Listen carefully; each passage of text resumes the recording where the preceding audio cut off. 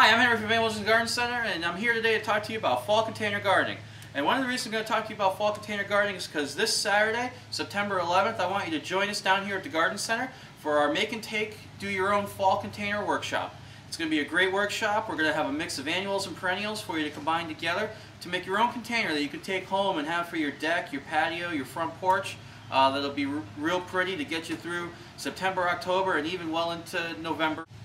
Now, when you're going to do a fall container for yourself at home, one of the things you really want to take into account is that you want to start with really good soil. And starting with really good potting soil is what's really going to make the difference for your plants as to whether they thrive or they just kind of sit there in the container.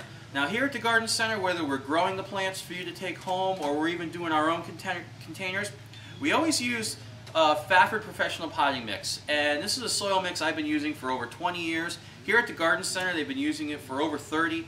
And it's a great quality potting mix, easy to use, wonderful and light, and it's the only thing I use even in my own house, my own containers at home. Now, obviously when you're thinking about your fall containers, obviously you want to think about, how exactly you're going to set up the container, what kind of heights do I want, what kind of plants do I want, and the biggest rule I can tell you right off the bat is go with what you like.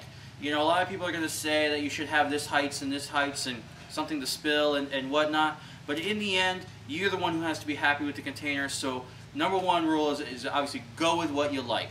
Now, having said that, one of the things that you may want to consider is you may want to consider having some type of plant that's going to be a focal point in your container. Something that's going to kind of give the wow, kind of give the pizzazz. And for the container that I'm going to start today, and you can see the finish of on Saturday when you come down for the talk, is I'm going to start with this annual fountain grass. Now, this is called Pennisetum rubrum, and this is an annual fountain grass. It will die away for the winter, but this is going to be something that you can plant in a fall container that's got this great burgundy color. It's going to go wonderful with like yellow mums or bronze mums. It'll go with asters or other perennials and annuals. But it's also going to have these wonderful plumes that come out on it that are going to have this great pink appearance that eventually fade out to kind of a whitish color. It's just going to keep going and going until it finally gets too cold. Now, with this plant, when you take it out of the container, you want to check the roots. If the roots are starting to take the form of the pot, you want to break these up. And this is a part where you don't need to be too bashful. You're going to break some roots, you're going to tear this apart, but in the end, that's actually going to be a good thing because you'll actually get the plant to have a bigger root system to it. It'll actually have a more branched root system. So don't be afraid to rip this up. So that's what I'm going to do right now, is I'm going to start ripping this up. And you want to make sure you get the bottom of it ripped up well, but you also want to go around the sides a little bit too. Break it up around the sides. And like I say, key word here is don't be bashful. Rip it up.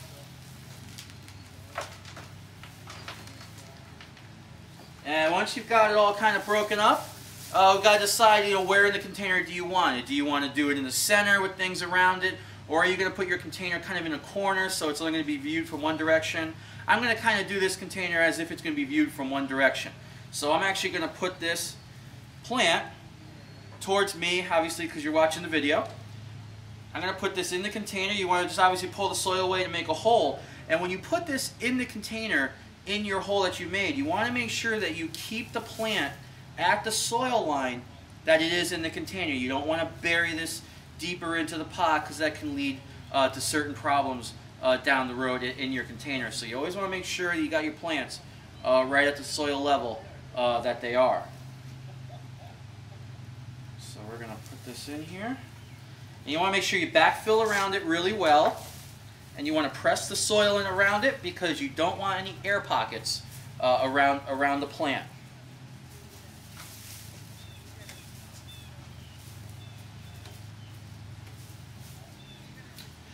And there's our Pennisetum rubrum for this container.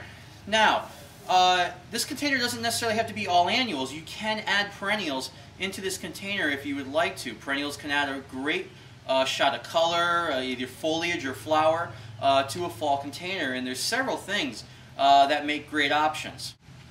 And for our container today, the perennial that we're going to use is going to be this Russian sage.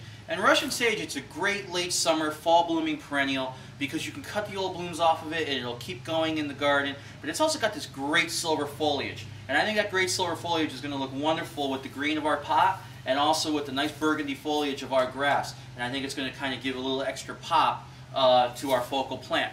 So again, we're going to pop this out of the container.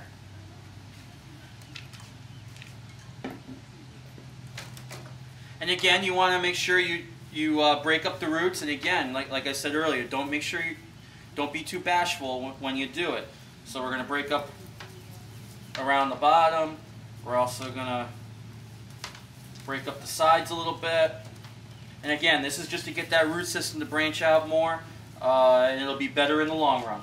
And again, now we're going to make our hole next to our Pennisetum rubrum. Put our Russian sage in. We're going to backfill around it, make sure we don't have any air pockets around the plant.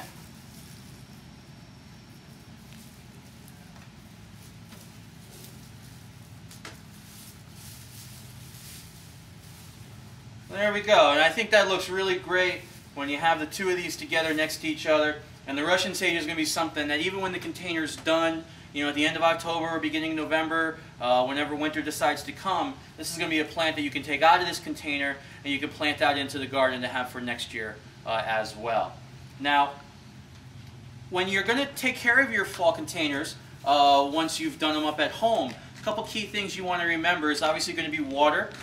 Depending on how large your containers are or where they're located, if it's really hot, if we have a hot fall, you may need to water these every day. But if it stays cool, you know, you can probably get away with doing every 2 to 3 days. But it's really going to depend on the weather as far as how often you're going to do it. You can also make sure that you put a little bit of a fertilizer in this. Something really simple that you can use would be something like Osmocote, which are pellets. That's a time-release fertilizer that you could sprinkle into the container. And every time you water, the water is going to take a little fertilizer with it to help keep the container going. And one of the last things to really mention is to really keep your container going and keep it blooming and looking good is to make sure you deadhead any of your flowers. And basically, I mean by that is pull off any of the old blooms on any of the flowers in your containers, and that will help to keep the containers blooming right through until the end of the season. So hopefully this has been helpful, and if you want to see the finished container, please come down to Van Wilgen's on Saturday, September 11th at 10 o'clock when we do our fall container make and take workshop. And thanks for joining us today. I'm Henry for Van Wilgen's Garden Center. I hope you enjoyed the video.